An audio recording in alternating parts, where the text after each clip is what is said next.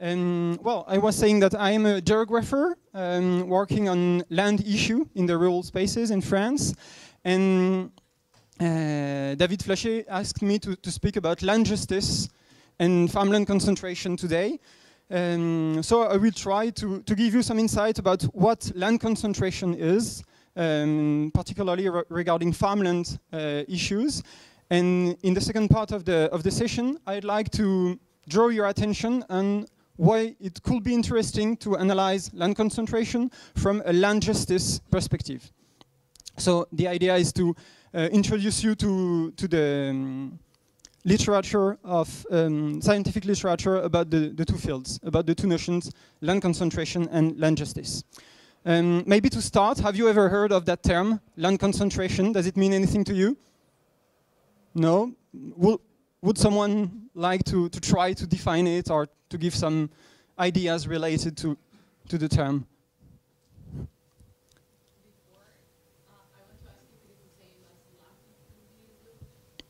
Well, the terms are linked. The question, the input of your colleague was: is it the same as latifundism? So it's linked because both terms relate to how land is distributed between farms.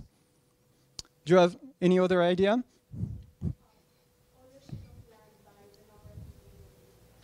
Yes, basically that's the idea of how land is distributed, the ownership or the use of land is distributed between users. It's not the same if you look at ownership or at use of land. We will see it in detail in the following of the session.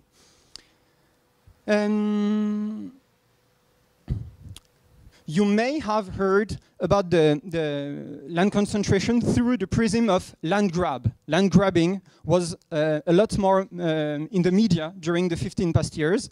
You may have heard about large-scale land acquisitions, land grabbing, land deals, land enclosure, or land rush. All those terms relate to the fact that the 21st century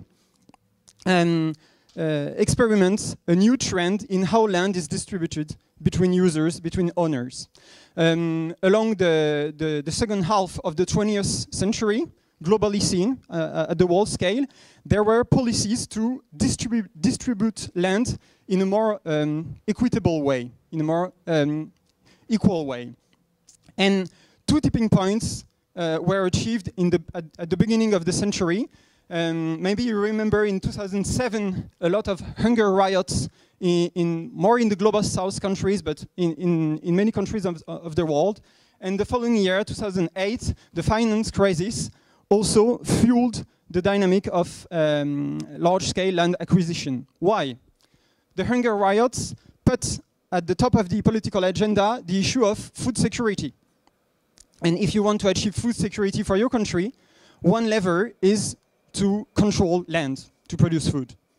And the finance crisis, actually, it gave a new value to farmland. Owning farmland became financially quite a good asset.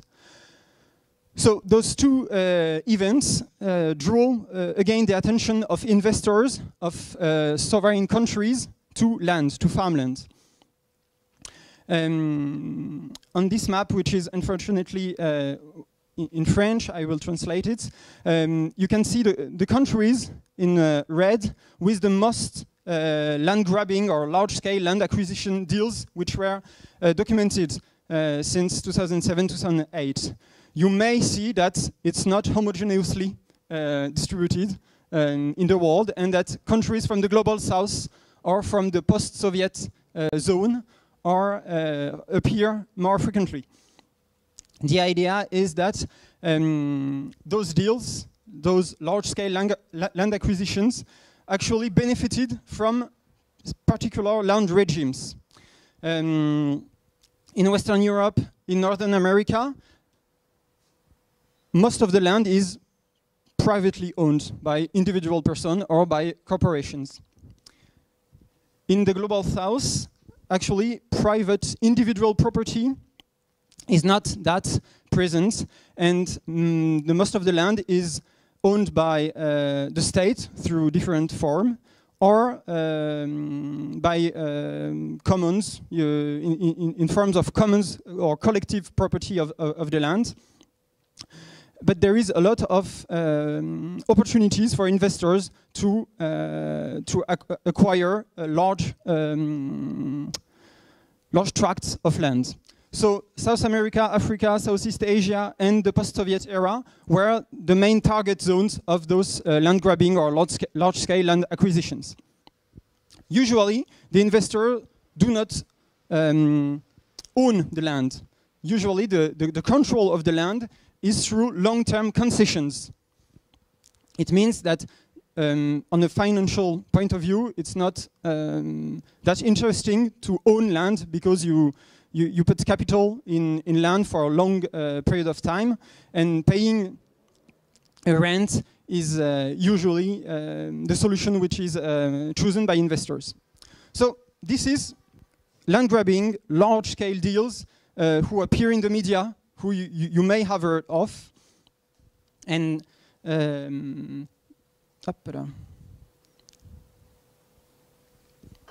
alors, hop.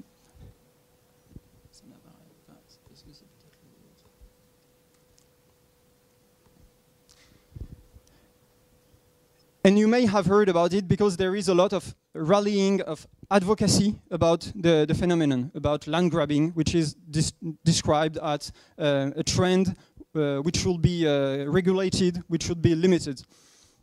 Here, for example, you have a call for action about a land grab case in Madagascar, but there is a lot of other ones.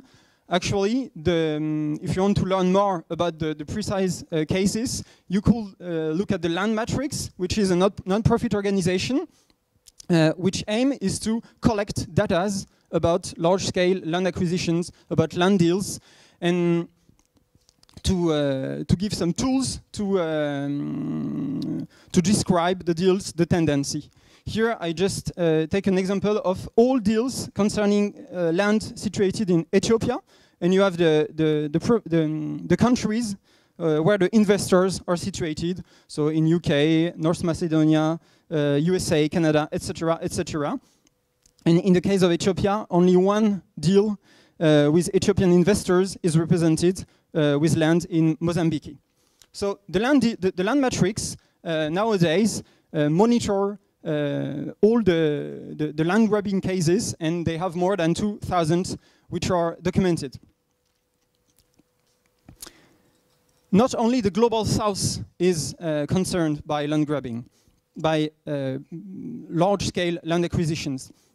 Here I'd like to draw your attention about the Canadian case.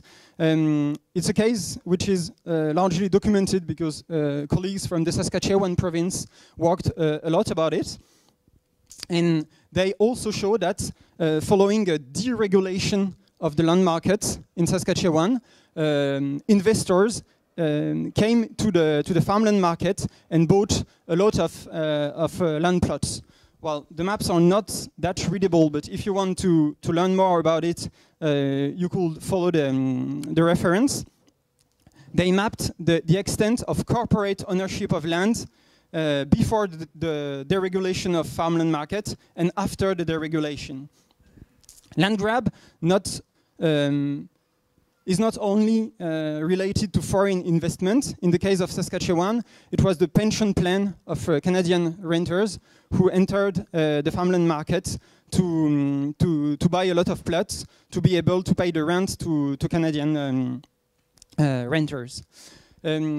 What is interesting is that new kind of investors developed in the province, in the Saskatchewan province, after the deregulation. Here, it's a screen capture of a video of Angelic Land. Angelic Land is a Canadian-based company who buy large tracts of land, who try to transform them to make them more able to be farmed, and then who rent them to farmers. On the map here, you can see the little blue and white squares, which are the ownership, the land owned by Angelic.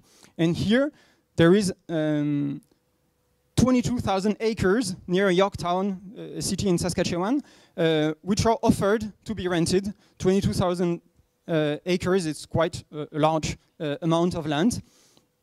And this fueled the evolution of agriculture from a family-oriented agriculture towards a corporate-oriented agriculture. Since the beginning, I'm talking about who owns land, investors who buy land. This was actually the main concern of people working about land grabbing, about large-scale land acquisitions during the 15 first years of the phenomenon. Let's say since the beginning, 2007, 2008. But as I said just previously, when you have to farm so large tract of land, actually the agricultural model evolves. It's not more a family farming, it's more and more a corporate farming. What does it mean, the difference between family farming and corporate farming? Maybe you know it. Could you be able to define what family farming could be and what corporate farming refers to?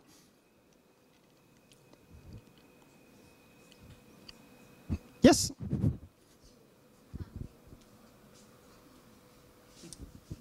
So family farming would deal more with like subsistence agriculture, wherein you just want to sustain yourself, and maybe if you have a surplus, you could sell it in the market, but it's not oriented towards surplus.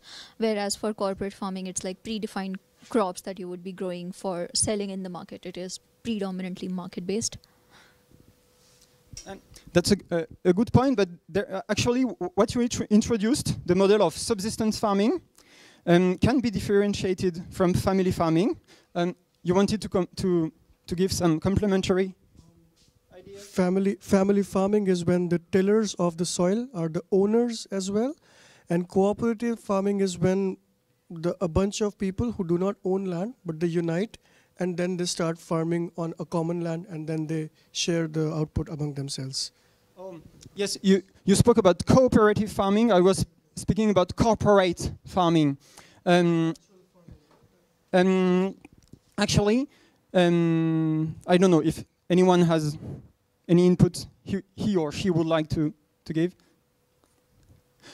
Well, family farming is when a family basically control the three factors of production of farming. What are the three production factors of farming? Land, labor, and capital. When the member of the same family control the capital, have access to land, and are the main people working on the farm, we call it family farming. It can be market-oriented, as you said just before, or subsistence-oriented. The idea of the twist from family farming to corporate farming is that corporate farming means that a corporation or a company controls the three production factors. So a corporation, not a family, has access to land, gives the capital which is necessary to farm, and employs people to do the work on the farm.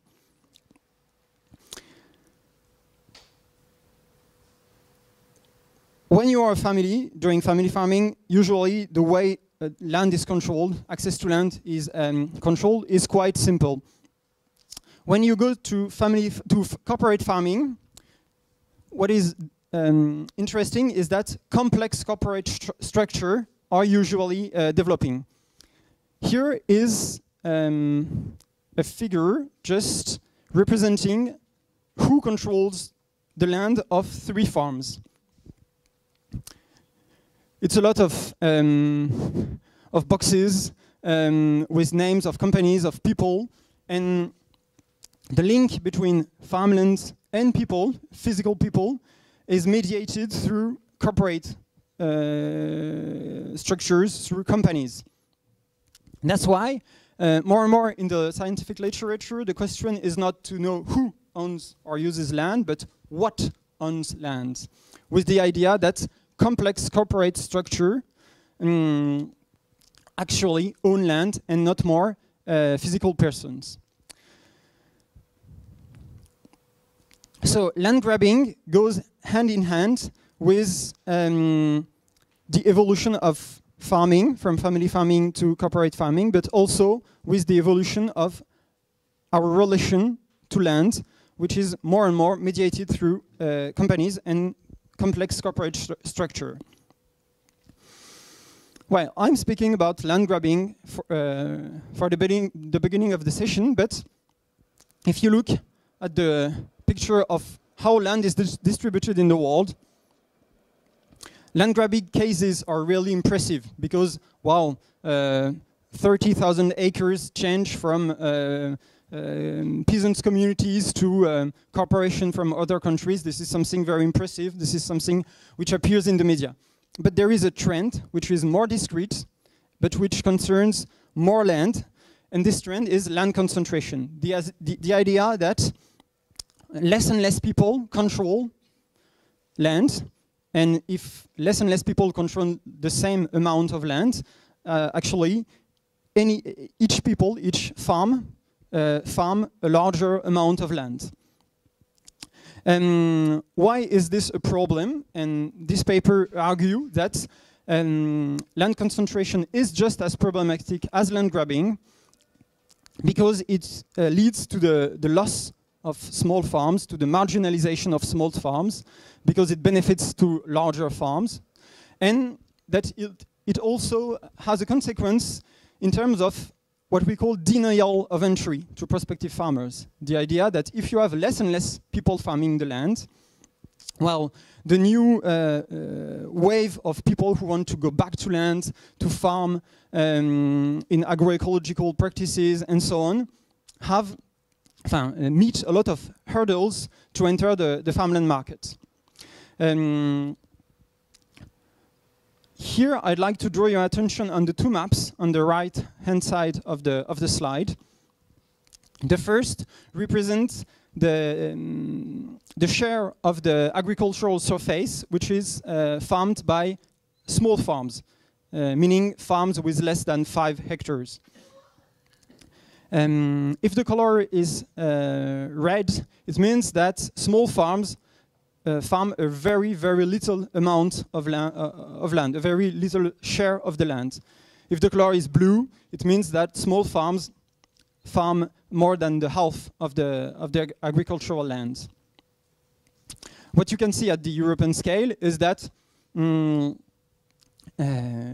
countries of Eastern Europe, like Romania, the south of Poland, Lithuania, Croatia, Greece, still have an agricultural landscape which is dominated by small farms, whereas in France, let's say in Western or Northern Europe, small farms are literally marginalized from the agricultural landscape. They farm less than 1% of the agricultural land. So this trend of land concentration was actually fueled by the common agricultural policy, and that is something that we can see on the map. It encouraged small and middle-sized farms to enlarge and to become larger farms. But also in former communist countries like Czechia or Slovakia, you have cases of very, very large farms. In Czechia, in some provinces, the medium size of farm is 600 hectares, so 10 times what we know in France.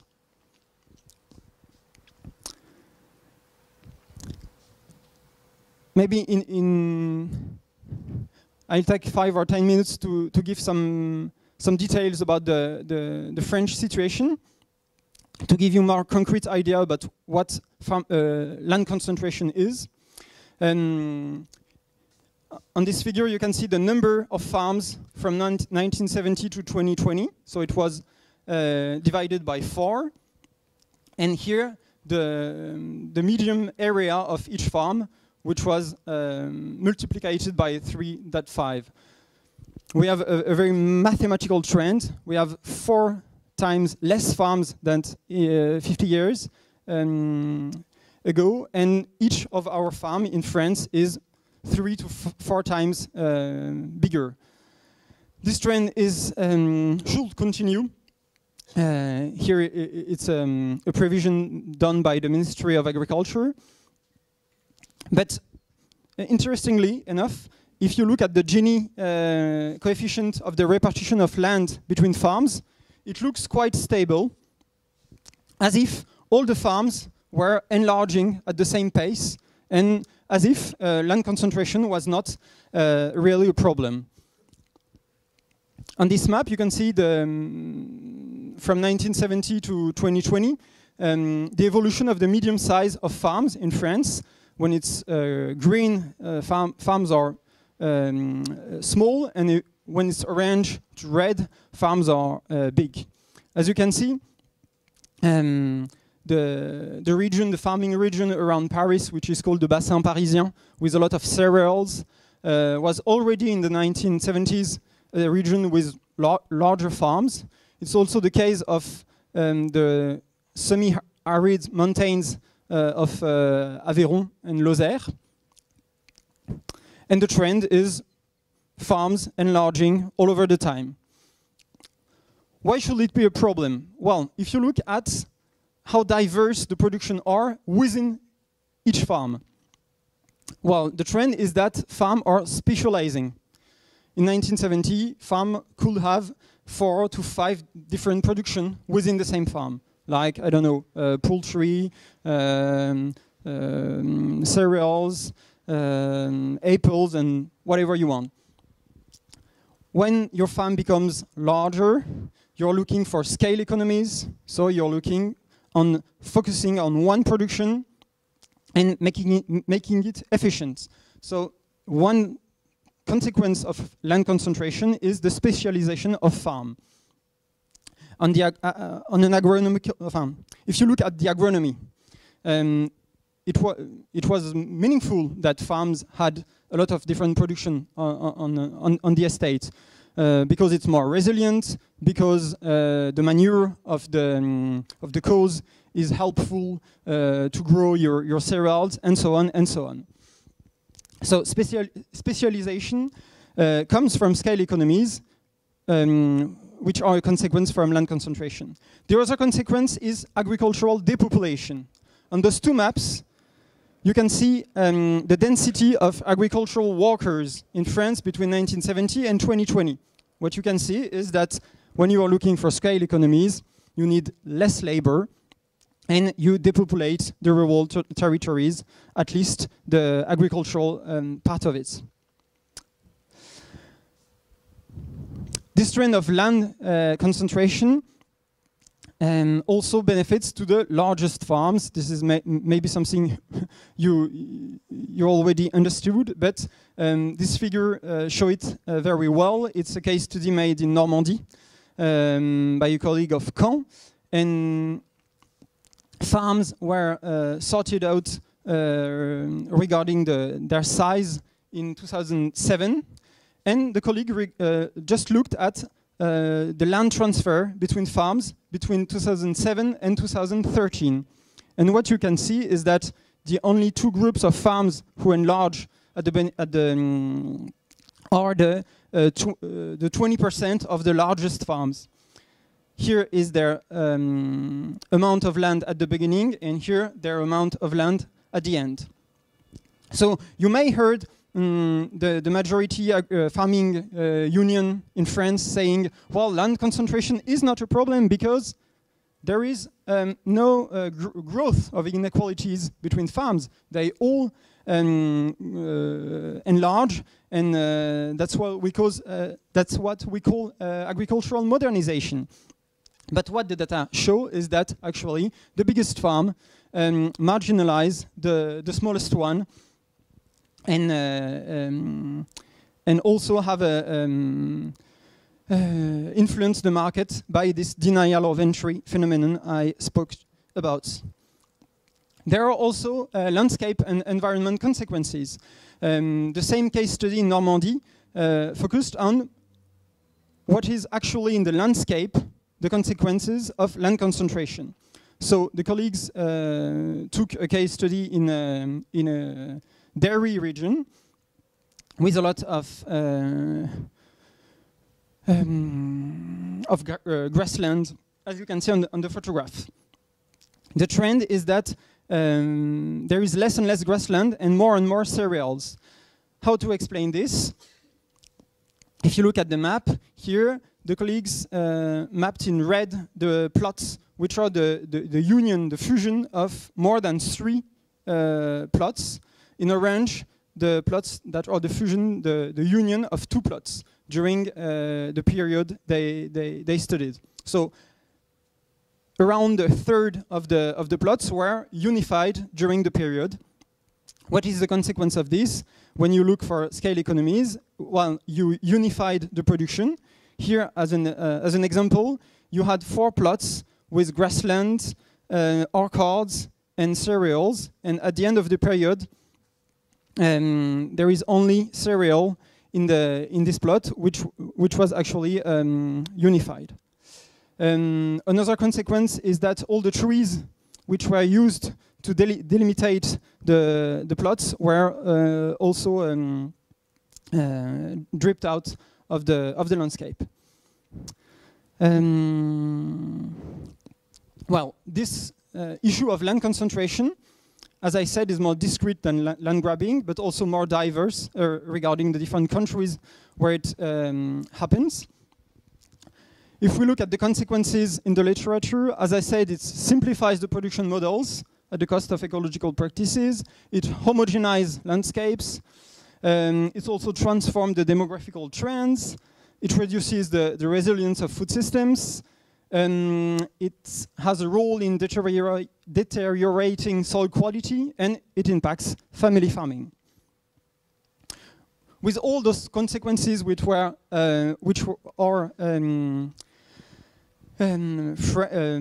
studied, a debate arises about what should be done against land concentration.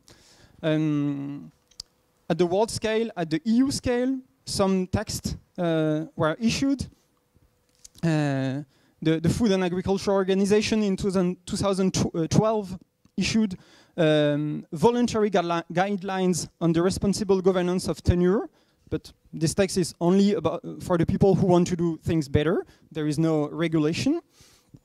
In the same idea, in 2018, the United Nations issued a declaration on peasants' rights, but it doesn't create a new regulation to regulate the trends. At the EU level, many organizations from the civil society, from peasants' organization, tried to make a lot of agenda-setting work, a lot of advocacy work to make the EU think about taking a regulation about farmland concentration. Reports were issued by the European Parliament. The European Commission answered that actually land issues are national issues and that the European Union was not responsible for it. And in 2024, at last, in the strategic dialogue on the future of EU agriculture, there is the idea of creating a European farmland observatory just to know if there is land concentration, what is the trend, and so on. But still no clue about taking a regulation to regulate land concentration. Just to give you a final idea about what it is, I'd like to speak about a case in Romania. Here is an extract of the map of the eastern part of Romania. You have Bucharest, the Dark Sea here. Here is Ukraine, Moldavia, Bulgaria. So it's a large share of the country. And here within the black circle, you have an island within the Danube, which is an island. It's 60 kilometers long and 20 kilometers on the other side. So it's quite a big island. It's called Insula Marea Abrailei. And before the 1960s, this island was only marshland. It was drained and irrigated by the communist regime. And all the island is farmed by only one farm, which is, initially it was a Romanian farm, but it was sold to Emiratis capital in 2018. And it's like a new land created in the 1960s, which is now only farmed by one farm. It's along the Danube, so it's easy then to export the cereals, the crops, towards the grains, towards the Middle East, through the Black Sea and the Mediterranean Sea. In the Eastern Europe, actually, there were a lot of movements towards land concentration and regulation of land markets. In the interwar period, after the new states were created, after 1918, the starting situation was that land was owned and farmed by large noble estates of the former Russian Empire, of the former Austro-Hungarian Empire, and the new states tried to create family farming by redistributing the land of those estates. The redistribution trend continued just after the war, but during the Stalinian decade, we observed a reconcentration of land through the form of kolkhozs and sovkhozs, the state farm and the cooperative farms. After 1990, the new democratic states tried to redistribute land again to farmers. But corporate farming developed in those countries, and now we can observe corporate estates which are usually on the same location as the state and cooperative estates of the communist period, which were usually at the same locations that the noble agrarian estates of before First World War. And in France, why did we speak about land concentration? In the past 15 years, there were 3 land affairs. The first one, maybe you heard about it because it's the most known one. There were a project in northern France, near in the Picardy, to create a so-called 1,000 cows farm. And a lot of demonstrations took place to denounce this. The second example is evoked by this photomontage. In 2015, 2016, in the media appeared the fact that mysterious Chinese investors were buying land in the center of France. Actually, they didn't buy more than 3,000 hectares, which is quite a big amount of land, but not that's enormous. And it helped a lot of stakeholders to put this issue of land concentration on the top of the political agenda. And 2 years ago, there was a last offer with a large farm, farming more than 2,000 hectares, which was sold to only three farmers. And it gave room to a lot of contestations of such a large farm. In parallel, during the 15 past years, the 10 past years, there were in France a lot of agenda-setting work about regulating farmland markets. When I present to colleagues from outside France the way markets are regulated in France, they usually answer, "Oh, but you're a communist country still." Why?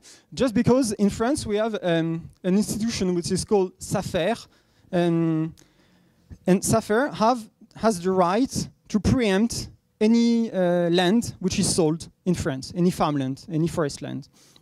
It means that SAFER are here meant in France to regulate the prices of land, to be sure that there is no land speculation. And they are also here to be sure that investors from outside the farmland sector don't invest too much in agriculture. And this has a very concrete consequence. That's farmland are the median price of farmland in France is 6,000 euro per hectare. And in the Netherlands, in northern Italy, it's 60,000 euro per hectare. Another consequence is that 80% of land, of farmland in France, is owned by farmers or their families or people linked to the agricultural sector. But just a question, if you want to become a farmland owner today, how would you do? You have an idea, I'm sure. Take out a very large loan.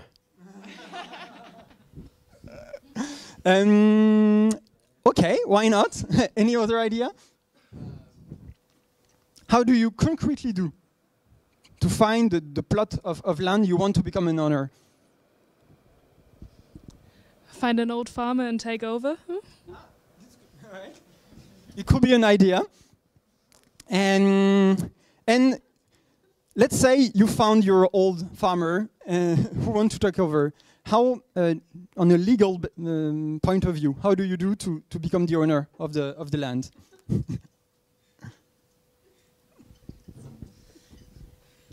In Germany, you can set up a company to buy the land for you. Then you don't have to pay property taxes when you buy it. Actually, yes. Usually in France, if you want to become the owner of land, statistically, more surfaces of land are sold through the sale of company shares of company owning land. So statistically in France, more land is change the people who control them, not because you just sold a tract of land, a plot, but because you sold the shares of your company, and actually your company owns land. This is another consequence of the rise of corporate farming. More and more land is owned by corporation companies and not by private individuals.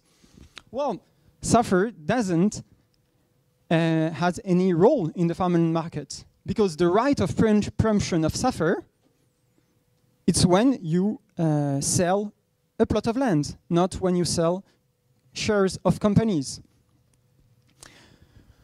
During all the decades, the idea was, how can we regulate in France the market, which is a farmland market, but a new farmland market of the shares of companies owning farmland. So I'm not entering the details, but at the end, the French National Assembly creates a new administrative authorization. If you want to sell the shares of your company owning farmland, you have to ask the permission to SAFER. And they are here to be sure that no mega farm is developing. Okay, this was the first part of my speech. As I am speaking alone, maybe I'm speaking too much. It's 20 past 5. Well, do you have any question, maybe, before we are going to the second part of the session about land justice? Yes. What's the data availability like in France? Because I've very briefly worked on this in Germany, and there it's really bad. There's one guy who's trying to estimate it, but there's land ownership, there's nothing basically. In all the EU, there is a few years ago a directive about well, I don't know how to say it in English, but a directive who forces every member state to have a register of the people who effectively benefit from companies. Oh, in France you can for research. But it's true that the registered was first open to everyone, then closed, then reopened, and then closed again. But for research, it's opened. and you can map all those relations. And we have also from INSEE, from our National Statistical Institute, there is a register of the financial links between companies, which can be consulted. I don't know if you have the same in Germany. Or but I read recently a report made by a government agency of Germany, I don't know the name, about that kind of.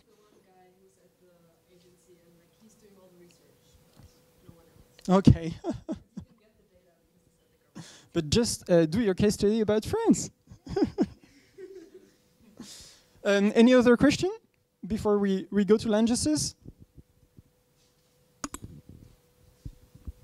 I was wondering what the sort of are there also metrics on like the wealth of these farmers? Because what I know from the Dutch context is that farmers are like most likely of all people to be millionaires.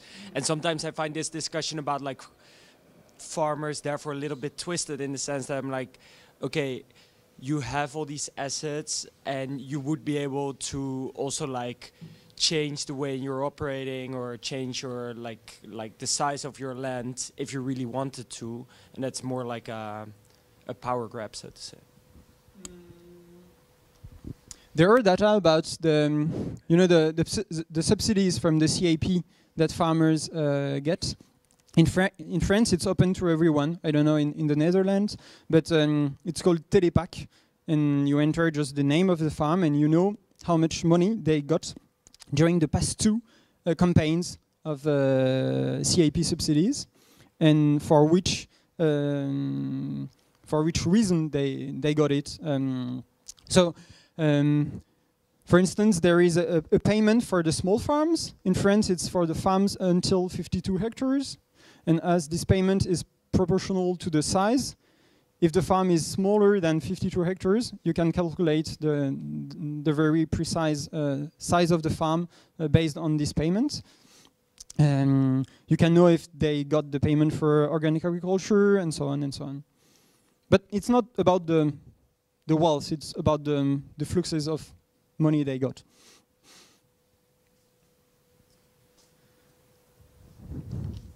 Well,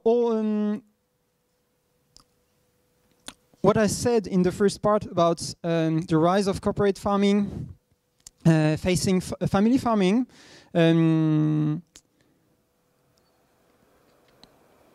makes that justice issues appear in the public debate in France regarding different types of farm. The first is that there is the farmland regulation doesn't apply to farm statuses in the same way. If you are an individual farm, your transmission of the farm is regulated by the right of preemption of SAFER. So from the first hectare, you're regulated by SAFER. If you are a corporate farm, then you can pass to a new farmer without the same control as SAFER controlled the market of shares of company owning farmland, but only for the biggest farms. There is a lot of exclusion cases. Justice issues are also raising about the fact that different farming models doesn't have the same access to land. As we said, land concentration benefits to the farms who are looking for a farm for scale economies. So the small farms, the farms in organic agriculture, the farm with agroecological practices feel the most of the time excluded from the land market. And there is also a justice issue about farmers' profiles coming from the farming sector or not. Here you have two photographs from demonstration from farmers, which are from a farming union called the Peasants Confederation, member of an umbrella organization called La Via Campesina. And this farming union is more on the left side, let's say. And here on the T-shirt you can see three small farms are better than one big farm. And here it's called installer plutôt qu'agrandir. So it's better to give the opportunity to new farmers to create their business more than giving the opportunity to already big farmers to become bigger. All this issue of justice between farm statuses, farming models, farmer profiles, they refer to two terms. In English, land justice, and in France, justice foncière. Well, justice foncière actually doesn't appear a lot. It's more a legal and technical term that we can see in some publication in planning, in law history. And in the French scientific literature is more applied to the global south. But land justice in the Anglophone sphere is really a more central concept to analyze the inequities of repartition of land between users. First of all, land justice is an activist slogan, as you can see on this photograph. In the United States, in Canada, in Scotland, in many English-speaking countries, land justice is a motto and that has really an existence in the social world. It's a concept which includes all the dimension of land, the physical dimension, but also the symbolic relationship to land and territory. Looking at the scientific literature, we can see that land justice appears in publication studying 4 major transformations of land structures. The first is settler colonialism, mostly in the USA, in Australia, Canada, New Zealand, and other UK dominions, but also in Chile. The second major transformation of land structure, which is addressed through a land justice lens, is apartheid in South Africa or in some publications in Palestine. The third one is warfare with the particular case of Colombia, with a lot of peasants who were displaced during decades of war. And there is a rise of work about land justice in the global south, addressing the issue of land grabbing of the new enclosure, the new land enclosures. So this notion of land justice is twofold. It's a motto used by social movements to ask for a better distribution of lands in developed countries. It's also a theoretical lens used to analyze how land structure, land repartition is totally transformed by colonialism, apartheid, land grabbing, warfare, etc. In the case of settler colonialism, the study based on a land justice issue start from the point of view that land was stolen by newcomers, that people using land were marginalized, were that their rights to land were abused. So land justice, this lens of analysis of land justice, combines the idea of right to territory for indigenous people and the idea of right to land for the peasant community. Regarding land justice, the United States appear as a paragon case because there is a lot of scholars in the United States, but also because a lot of trends impacting strongly the distribution of land can be observed. Well, since the 17th century, the European land institutions were imported to what would become the United States, and some authors like McClintock analyze it as a primitive accumulation of capital through dispossession. people looking more at the distribution now of land analyze the constraints which are imposed by the patriarchal and the racist organization of land institution. And some others look more at the fact that individual private property, which was imposed in face of collective use rights on land, are accompanied by a lot of violence. This notion of land justice, as I said, has a very strong memorial component, and it's used by a social movement from the African American communities, the indigenous communities, to address the idea that slavery, genocide, the theft of indigenous land has to be addressed through reparations, and one kind of reparation could be that land ownership or land use right could be given back to those communities. It's also a lens to critically approach the back to the land movement, the idea that people from big cities, usually from Caucasian origin, want to farm and to create farm businesses. But some authors just recall that farming in the United States, it means farming in the context of settler colonialism, and that it means farming on stolen land.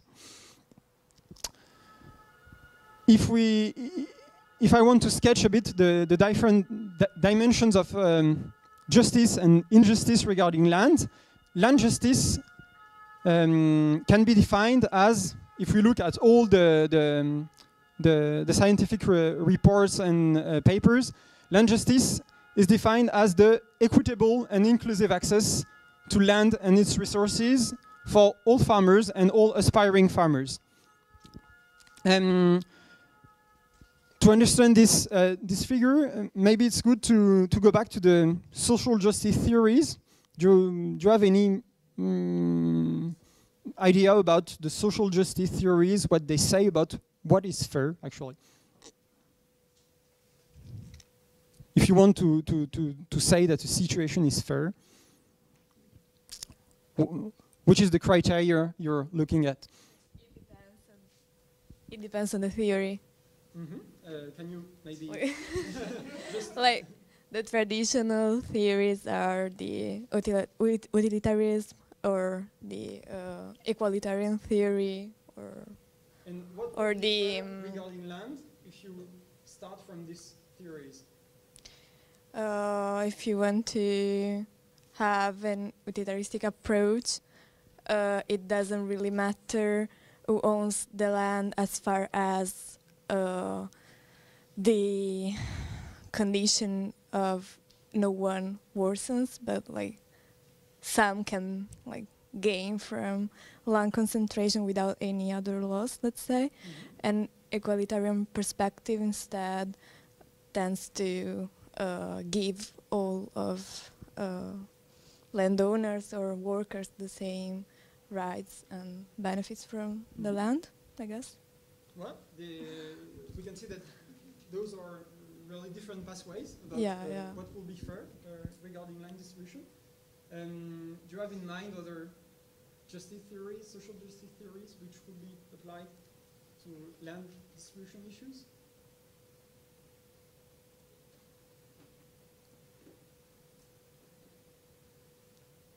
Anyone?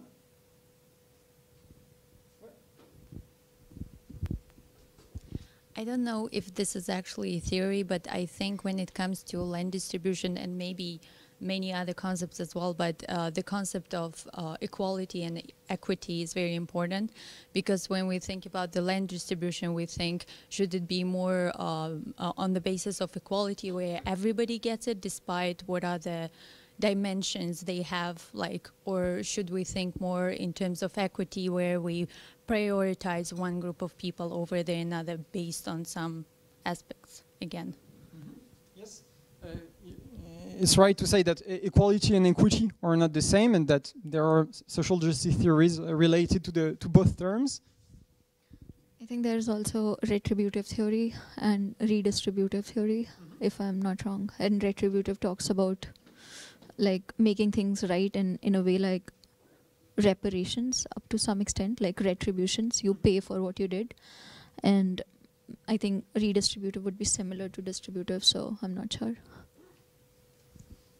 Well, it's true that there is also the idea that something fair should take in consideration what happened before, as you said about redistributive.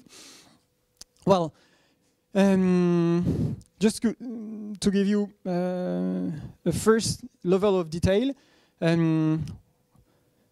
social justice theories, there is a first bundle of them saying what is fair is the result, when we look at the result, how land is distributed between users, between owners, is it fair from diverse criteria. A second bunch of theories says, oh, the result is important, but also the way the way we did to come to that result. So, and did the process to distribute land was actually also fair or not? And a third group of theories says, okay, it's nice to look at the process, but when we did the process, did we really recognize all the visions of the resource of land which exist between people? And did we recognize that every profile of farmer had the same dignity to voice his vision and to be part of the process? So if we look a bit more at the first idea, the distributive idea, the distributional theory of social justice, a first idea is corrective justice. Going back to a pre-trauma situation, this is the idea of the four major transformation of land structure. In this case, land justice is a lens of analysis, but it's also a social movement motto saying that land justice will be the situation where the transformation of settler colonialism on land structure will be without consequences. We should go back to the way land was distributed before settler colonialism, before apartheid, before warfare, before land grabbing, and we could also say in Eastern Europe, before collectivization of land under the communist regime. Another way to understand distributive justice is all the cases of agrarian reforms. All over the second part of the 20th century, I said at the beginning of the session, a lot of states tried to redistribute land on a more equitable basis. For instance, in Brazil, the idea was that in the Nordest region, a lot of peasants were without land, and at that time it was a military dictatorship, whose motto was land without people for people without land. The people without land were the landless peasants of Nordest, and the land without people were the Amazonian forest. And the idea was to redistribute land to people who did not have access to land.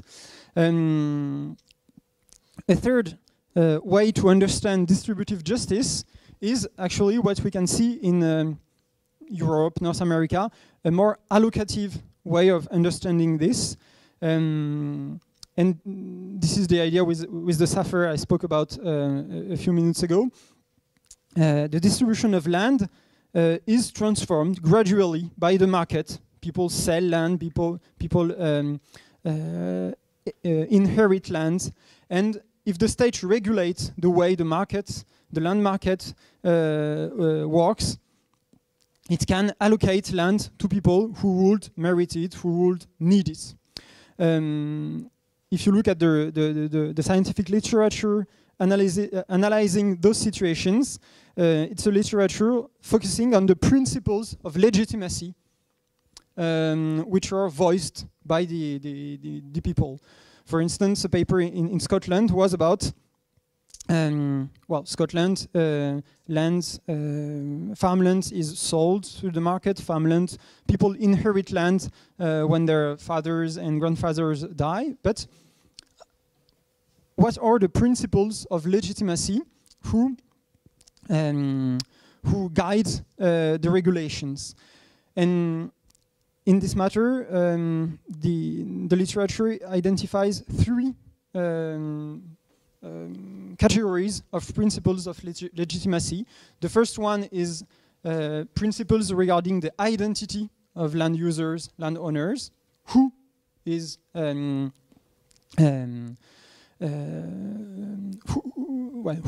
which profiles of people, which people are the most legitimate to be land users. The second category is not about identity; it's about teleology. What is the meaning of using land? What is the objective? Like, is it family farming? Is it corporate farming? Is it organic agriculture? Is it conventional agriculture? The idea that if you are an organic farmer, maybe under some regulations, you should be able to have better access to land. And the third category of principle is regarding more the big objective of the land distribution. Is it to achieve food security? Is it to achieve food sovereignty? Is it to achieve another objective bigger than just farming? So this was the first category of analysis regarding land distribution from a justice issue. The idea that the idea here is to look at how land is distributed between people, between groups of people, and to analyze which are the feelings of injustice voiced by the people, and do the feeling are about correcting a traumatic situation regarding land structure? Is it about starting back from zero and to see what will be a fair distribution of land between people? Or is it just to regulate the fluxes of land, the existing fluxes of land through the market? Another second box would be the procedural issue. Is the process also fair? Is it inclusive? And if you look at that, the literature is really focusing on access to information. If you are wondering, is the process of land distribution inclusive? One first question is, do all the people who wanted to participate in land distribution process knew that there were such a process, and did they have access to information at the time they had to participate to the process? And the last one is about recognition, as I said a few minutes ago, with the idea that you can do something, you can do a process which is inclusive, but if, for instance, the principles of land distribution do not include the vision of land of a multiple of a variety of people, actually it's not really fair, because there is a kind of an epistemic oppression.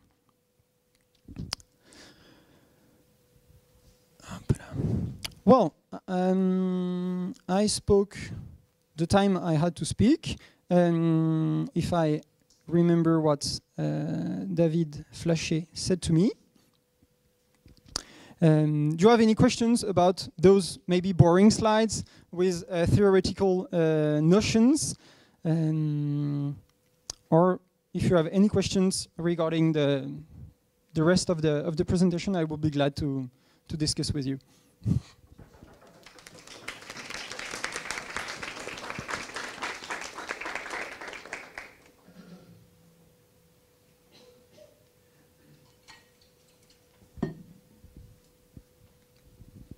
Yeah, thank you. Really interesting, even on a Friday afternoon. Yeah. Yeah. Oh, we do this every week. Until when? End of December. January? Oh, January too. Yeah, great. Anyways, yeah, I was wondering, maybe in the French example, or also other countries, if you know it. I just know from Germany that there are like increasing land conflicts of like non-farm usage of farmland. So, for example, like for solar farms, and maybe potentially then with like the whole biodiversity issue, or like the increasing like financialization of biodiversity, there might be, yeah, that like this just will just increase this conflict over the land. And I don't know about France, but in Germany the rents for the land are already extremely high. So basically, as a small farmer, you have no chance to pay this rent because the yields are just not that high. So either you have to be a big farmer that can afford the yields, or you have to like get a solar farm, essentially, because otherwise the business model just doesn't work. Maybe you can talk a bit about the French context or other context. I think like global south-wise, it is obviously also a big problem with like the solar farm conflict. Well, yes, it's a very interesting question. Actually, there are like maybe 5 factors of non-agricultural usage of agricultural land, which can be criticized by some groups of interest. You mentioned solar farms, or in French we call it agrivoltaics. The idea that we could combine the production of electricity with an agricultural production, with some architectural form of solar panels, allowing, for instance, the sheep to graze the land under the solar panels, and so on. I was 1 month ago in the Poitou region, in the western part of France, and in every commune there is a project of agrivoltaics. Every commune wants to have the rents, to get the rents of the tax which should be paid by the investors. And there is a lot of examples of agrivoltaics projects which at the end, 5 years after, only have the production of electricity components and not more the production of agricultural products. So this is a first factor. The second one,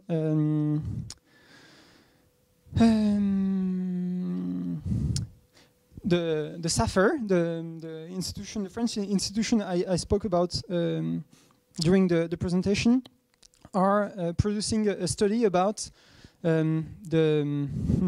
they call it in French consommation masquée de foncier agricole, so it could be masked land take.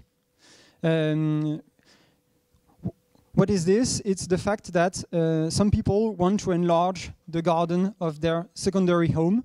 They want to have a piece of land for their horse or whatever. A lot of people are interested by owning land, farmlands, but for non-agricultural usage. In this case, it's not like this. It's not the same than with the agrivoltaics, because there is a much higher reversibility of the land use. But that said, the masked land take concerns as much land as land take for urbanization every year. So it's quite in France. It's quite an important factor of this trend. Well, there is also the land abandonment. In France, it's not such a problem because there is a rural population which is high, and there is no depopulation trend which is observed. But in Mediterranean Europe and in Eastern Europe, it's much more a concern, an issue, a concern for public policies. So, what more? Yes, green grabbing. What is contested as green grabbing is the idea that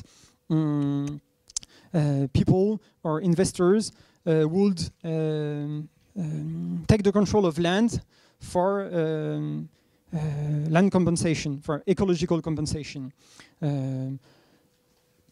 Even if we don't phrase it as grabbing, in France and in other European countries, when you have, for instance, the project of building a highway, and if this highway destroy, I don't know, a protected forest or protected ponds with very rare species, you have to compensate the natural space which has been destroyed.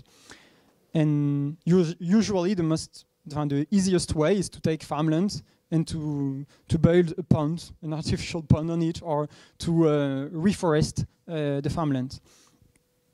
So this is also another factor impacting the farmland market, and the trend that more and more people are interested in owning farmland, not only for producing food. And in Germany, it's true that you have the idea of biomass energy, biomass-based energy, which is not the case in France, but in many countries, corn or other products, agricultural products, are used just to produce gas, methane, and so on. And in Eastern Germany, some colleagues worked on the impact about the land rent. It's true. And about the land rent, actually in France is really a communist country. There is a land rent cap. The state administrates the level of farmland rent. So we do not have that problem. And this doesn't clashes with the PACTE, the CAP? Yeah, CAP. Like having a cap on land rent, or like which are the mechanisms within the European policy that like give incentives to land concentration?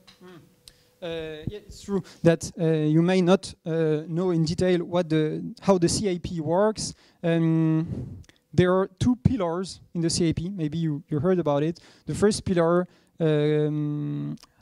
concentrates the largest share of subsidies, and those subsidies are largely proportional to the surface you farm. So the more your farm is big, the more subsidies you will earn. And the second pillar is about more agri-environmental schemes and rural development issue, and it's a quite small amount of the money of the CAP. So there is a really big incentive for that kind of land rush. If you want to get more subsidies from the CAP, you just need to become a larger farm. And moreover, there is a differentiation between the plant you are growing. If you are growing, for instance, irrigated corn, you earn more for 1 hectare as if you have only grassland. So there is also an incentive to go from grassland, from high carbon storage land uses, to cereals and crops with low carbon storage, for instance. It's one of the consequences. Like everything I know about the European policy on agriculture is like from more an activist perspective rather than like academic. But as far as I know, like when the policy is designed, they do not really take into account the demand or in general the necessary consumption, if we can call it like that. But in the end, it becomes like a mechanism to protect like the European agriculture, despite like even food and like other agricultural products waste. Like there have been scandals on that in the past. Well, yes. If you situate the debate on the global scale, as the Swiss agricultural policy, as the US agricultural policy, the CAP is here to to support the agricultural sector of its member states. And it's true that there is no real incentive to go to transition towards a more agroecological agriculture. The incentives are really small, and it's more a policy subsidizing the largest farms because they are large, and not because they employ people, because they because they farm the land with agroecological practices or practices favoring the environment quality. And actually, there are a lot of platforms of NGOs trying to decorrelate the subsidies of the CAP and the surface of land farmed by farms. Until now, it was not taken into consideration, but in the strategic dialogue about the future of agriculture in the EU, for the first time this year, it's written that maybe we could consider the idea of decorrelating subsidies and the surface of farms. But if you do it now, actually, there is no, for instance, co-farms in Denmark in 3 days, because the most of their of what they earn comes from the CAP subsidies. And you can see sometimes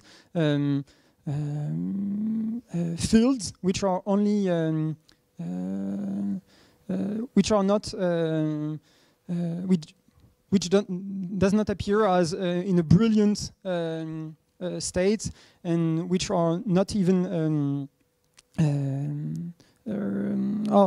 processed and so on, just because the corn was the cereal was planted just to get to earn the CAP subsidy, not from an economical reason, just for a monetary vision, short term.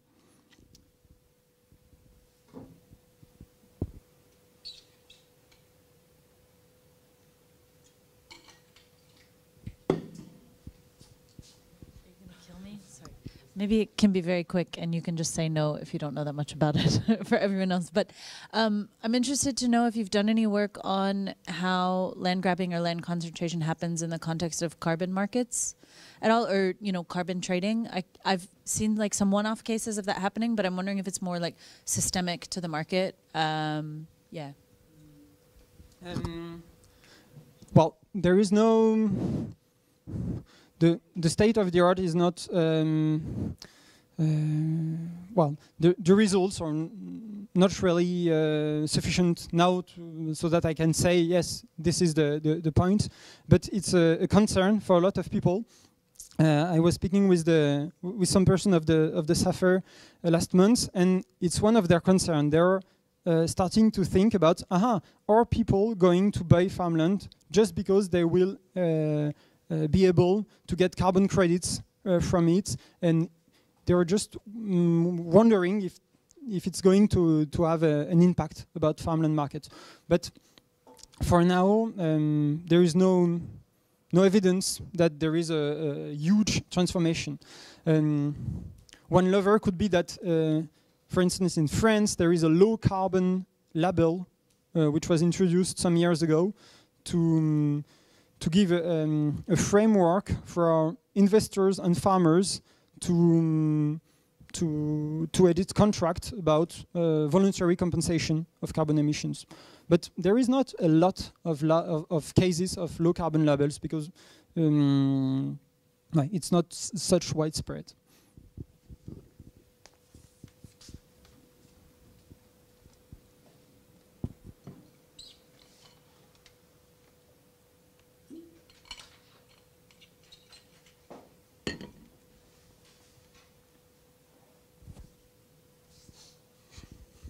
Well, from how different countries are you? Because you said you are from Germany, from the Netherlands. I didn't ask you before I spoke who you were, where you are from. Belgium? Brazil. India, okay. So, El Salvador. Ah ouais, bon, también un montón de países. And you are all here in the room, or because there is the Zoom session, because you have a lot of colleagues elsewhere in Europe, or?